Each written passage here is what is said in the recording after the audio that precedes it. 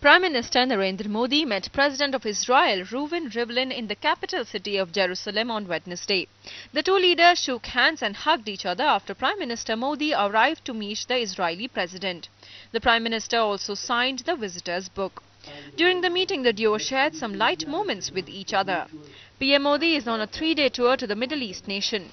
Earlier, Israeli PM Benjamin Netanyahu gifted PM Modi a painting during a private dinner at his residence.